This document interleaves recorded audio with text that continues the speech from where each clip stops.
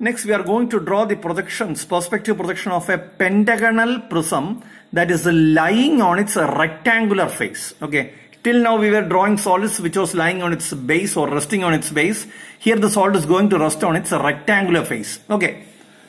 Just assume that we are having a solid like this. Okay. This is a rectangular prism. Okay, just assume that this is a pentagonal prism. It is resting on its rectangular face with the axis perpendicular to picture plane. Okay.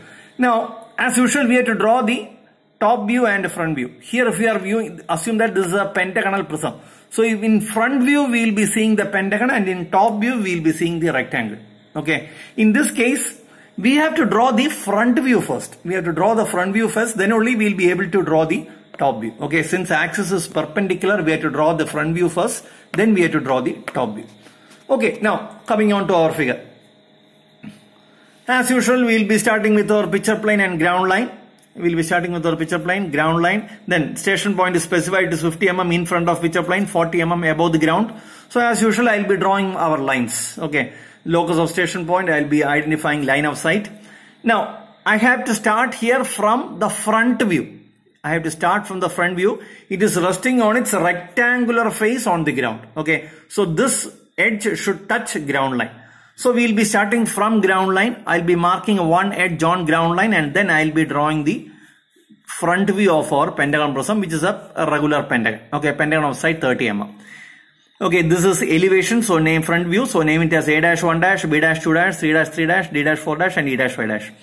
Project all these points till picture plane. It is said that one pentagonal face should touch picture plane. It is specified that one pentagonal face should touch picture plane and the axis is perpendicular to picture plane.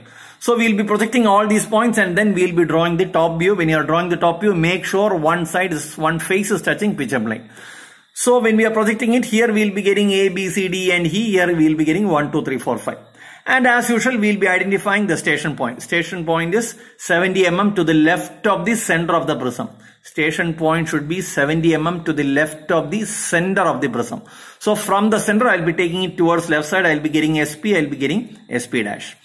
As usual, you join all the points in top view to SP and join all the points in front view to SP dash. Now, since A, B, C, D and E are touching picture plane, this itself will be our capital A, B, C, D and E. You need not project the points separately to find A, B, C, D. So this itself will be capital A.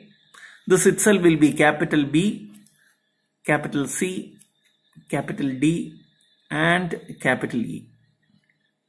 Okay, our aim is to find 1, 2, 3, 4, 5. And as usual, you can see the visual rays are touching the picture plane at different points. So the line joining 5 is touching here. Line joining 1 is touching here, 4, this is point of 2 and this is point of 3. Okay, just look at the names and project it towards top view. Okay, the first point is of corner 5.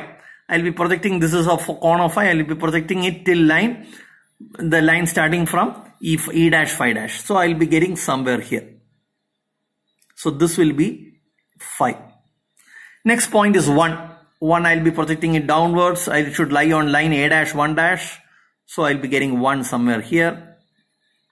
Next is I can project 2. Okay, 2 I'll be projecting it. I'll be getting somewhere here. Okay, this will be 2.